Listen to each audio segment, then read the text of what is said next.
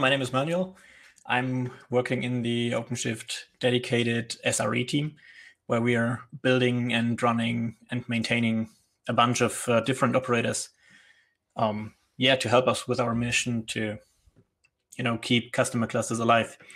And you can group those operators in two different parts. In our case, one part is operators that are involved in provisioning new clusters, and then there are operators involved in they are deployed to every single cluster and running on all the production clusters that we have, right? So as you can imagine, that's quite a number of different repositories of operators to maintain.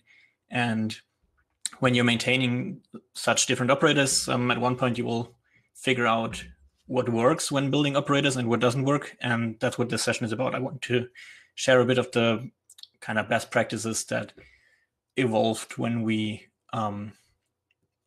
build and maintained their clusters. And the number of operators is still growing, so new things to come. And hopefully I can help some of you not repeat the mistakes that we did before. So this talk will be split in two parts. First, I'll give a quick introduction to operators, but not a too deep introduction, and then we'll talk about the best practices that we found when building and maintaining operators in OpenShift Dedicated. So first, let's think about a real-world example for an operator, and for that, I want to introduce to you the famous barbecue operator. When you imagine the job of a pitmaster, what does it do? When there's a new patty arriving, what you need to do is find a nice spot on the grillage, and when the patty is getting color on the bottom, the pitmaster is turning around the patty so it can get color on the other side as well. So what the barbecue operator or the pitmaster is doing is guiding the patty, the resource it's managing, through several different stages. And I actually have a small state diagram of a patty in case you're not aware of it. So the first state is it's raw and arriving on the grillage, and then it's starting to get color on the bottom side, and then the patty is getting turned around by the pitmaster and left there again until it's well done, and then it's removed from the grillage and put on a bun, and then there's probably some cleanup done by the pitmaster, like cleaning up the grillage and stuff like that. So the pitmaster is continuously watching the state of each patty to make sure it doesn't burn, and when it figures out that something needs to be done, then it operates. And if there's nothing to do, what does the barbecue operator do? Right, relaxing, drinking beer, doing nothing, but observing closely the state of all the resources that it's managing, right? As a pitmaster, you can't just all day long turn around the patties. You need to think about and observe and only take action when there's really something to do. And this is essentially what we call in Kubernetes operators, this is what we call the reconcile loop. When there's nothing to do, the operator is sitting there and watching resources. And when there is an update happening and something changes, then the operator is taking action and then goes back to beer when nothing is to do anymore. So now you just need to think, replace patties with Kubernetes objects like deployments, pods, custom resources, whatever you want. And the operators that you build for those resources do the same. They observe resources and update them or update something else until the actual state matches the desired state. That brings us to a bit of a schoolbook definition. An operator allows you to operate on Kubernetes objects that can be built-in Kubernetes objects, but as well they can be custom objects. So you can build your own custom resources. We call that custom resource definition. And they are handled by the Kubernetes control plane, just as the usual built-in types are handled. And you can use those operators, for example, if you're deploying a complex application that doesn't fit into the definition of the built-in deployment resource, then you can build your own software that brings in all the things like, for example, external dependencies plus creating some pods on the cluster, whatever is there, and have your users create custom resources that your operator will then work on to start deploying that application. In the end, what operators are used for in when managing Kubernetes clusters is automating operational tasks. So previously, if you don't have an operator, probably you're going to the cluster and deploying your application yourself, creating all the external dependencies and stuff like that. And if you want to automate that, because it happens many times a day, for example, you can do that with an operator. If you've previously not done all that manually, probably you had a bash script to do that. And this brings me to this statement here, which is operators are the bash scripts of Kubernetes. And that's what it seems, right? It's just the cool version of bash scripts we're automating now with, I don't know, Go code or something like that. But there is a substantial difference between bash scripts or manual actions and what operators do. And that is, bash scripts usually don't run unattended unless they are running on a Jenkins external server. And they are also not running within the cluster, but outside on an administrator machine or on a Jenkins, for example. And yeah, that means those operators are running inside your Kubernetes cluster and they are running unattendedly. And just as every other business application that you're deploying to your cluster. And that means they bring the same complexities and the same maintenance effort just as any business application that you're deploying to the cluster. And that means then that the readability of your code is as important as in any production software that you have.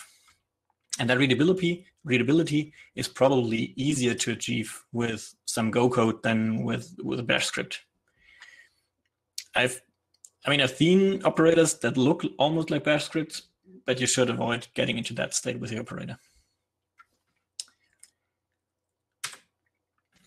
Okay, let's take a closer look at the reconcile loop. For an operator, in most cases, you have some input, which is either built-in Kubernetes object or your own custom resource.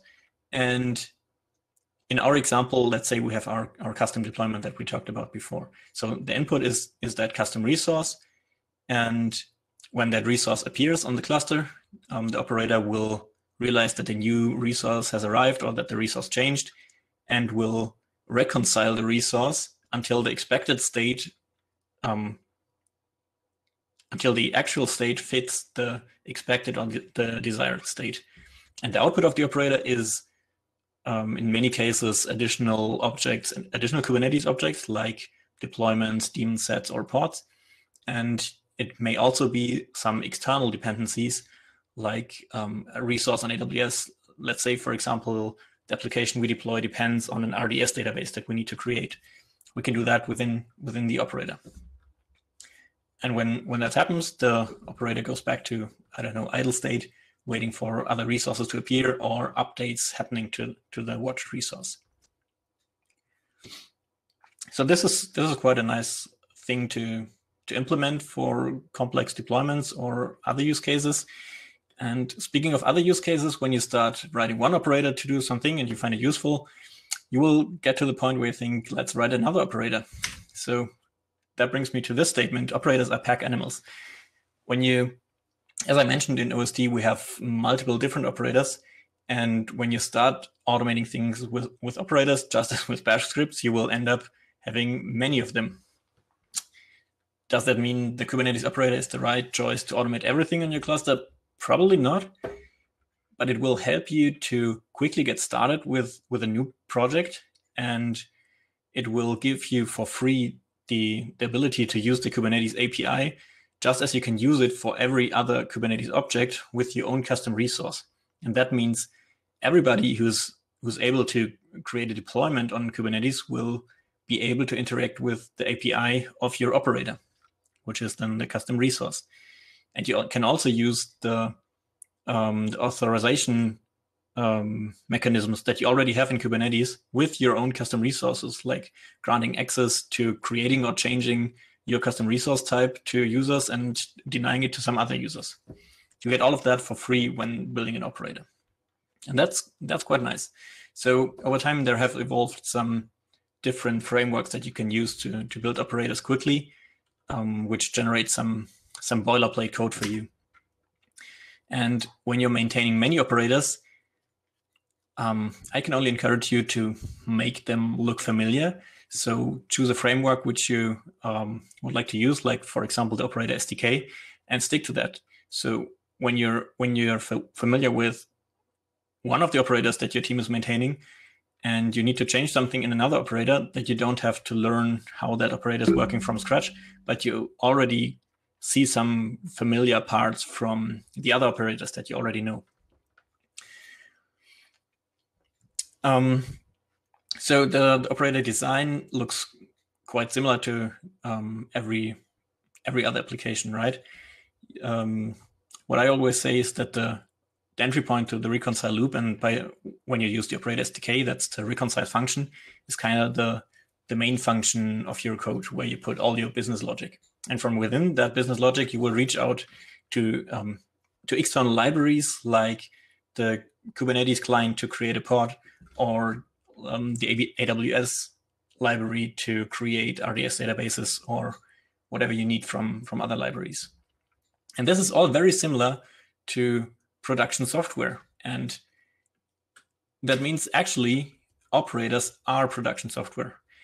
And even if you think you're just creating a better bash script, you're just replacing this bash script that you have with an operator, I can promise you your operator will grow and you will need to maintain it. So it's better to develop your operator in a clean way right from the beginning. And the first step in that is make yourself aware of the architectural boundaries that you have in your operator when you start designing it. So when we go back to that picture, you need to know that there are architectural boundaries around your business logic.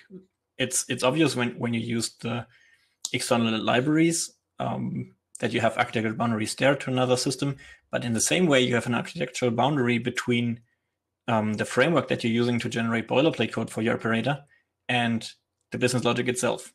And as in every software, you will want to wrap the external dependencies so you can make the external dependencies fit the design of the architecture of your software, and to be able to exchange them easily, and also to have it easier to write tests by mocking those external dependencies. And in the same way that you wrap the external libraries that you're using, you should also try to wrap the boilerplate code that you get generated by the operator SDK to have it easier to upgrade or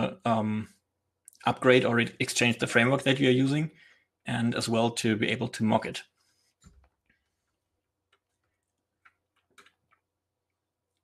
Okay. Next, I have a hint for you, or one best practice, and that is reconcile carefully. When you look at the reconcile loop, what you will see often is that when reconciling a resource, you're actually changing the resource itself. When you think about the paddy again, when the pitmaster is turning around the paddy, the state of the paddy has changed, it has turned around. And that will be realized by the framework, by the operator, and that will probably trigger another run in the reconcile loop. So you need to be aware of that whenever you update your resource itself, there will be another run in the reconcile loop. And you can, if you have such requests running in parallel, you can even run into nice race conditions there when you have two competing runs in the reconcile loop. So essentially, you need to be aware at any time that there can be another run of reconcile. There can be also someone who changed the resource manually, or for a timeout, there has been another run in the reconcile loop. So you need to be aware of that. And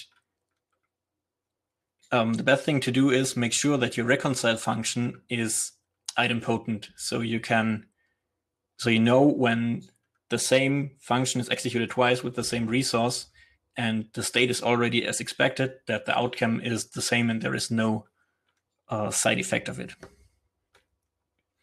And one easy way to achieve that is splitting up the reconcile function, often you will have many different steps executed in that reconcile function, and you should split it up in subroutines which can be executed independently and are idempotent on their own. So they first check, do I need to do something, do the action, and then return.